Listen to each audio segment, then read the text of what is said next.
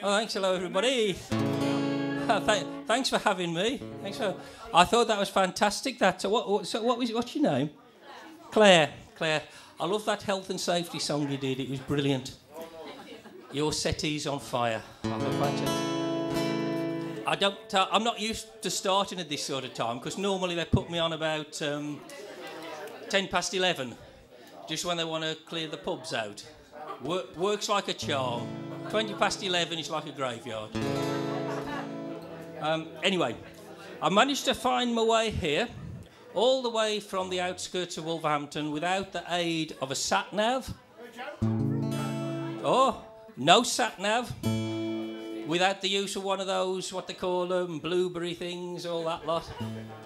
And actually, I only discovered a few weeks ago that, you know, when they put LOL on the end of texts.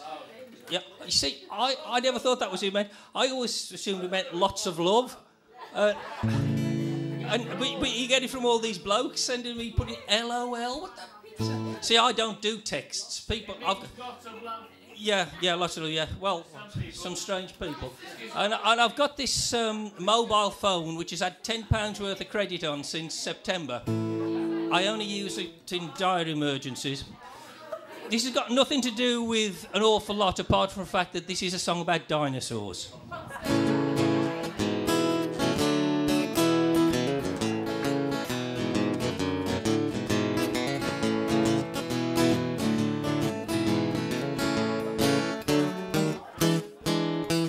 I wish I was a Stegosaurus, quite content to be sedately browsing through the undergrowth and munching on a tree with no ambition but to trundle through my stegosaur routines and be a bigger Stegosaurus just by eating up my greens.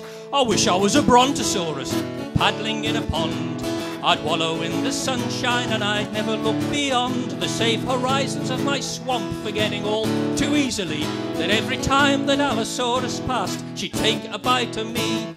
I wish I was Tyrannosaurus, gaily-eyed maraud on grazing herds of diplodocus or the lush primeval sward, without a conscience to be tweaked by cries for herbivoral rights, content to gobble up the fauna through the warm Cretacean nights.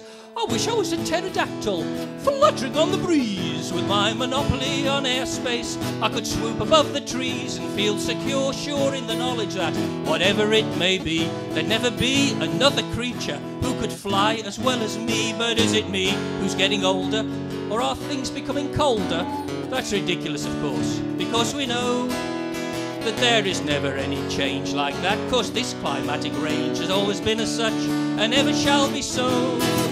Why has a reptile cause for fright? Because a so-called meteorite has spread a cloud of dust around the atmosphere. And I fear, I must confess that when I hear that poles precess, I say, so what? Makes no difference to me here. And have you noticed everywhere these little animals with hair? Can't see the point of them. Wonder what they're for. Don't think too much, that's what I say. And what's an ice age anyway? Do as you please, 'cause we'll be here forevermore. For surely everybody's heard now that the quintessential word for the last thing in good design is dinosaur.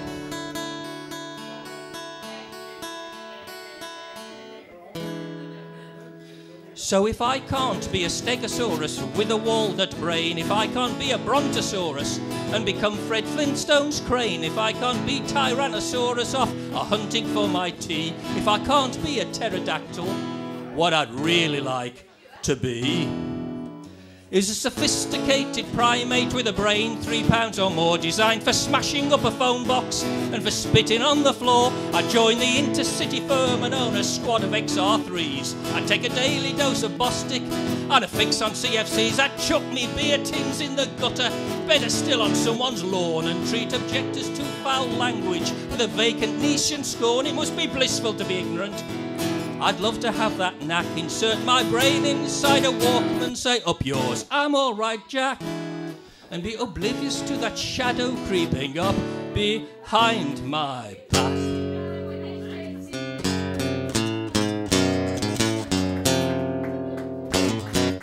Hey, hey, hey.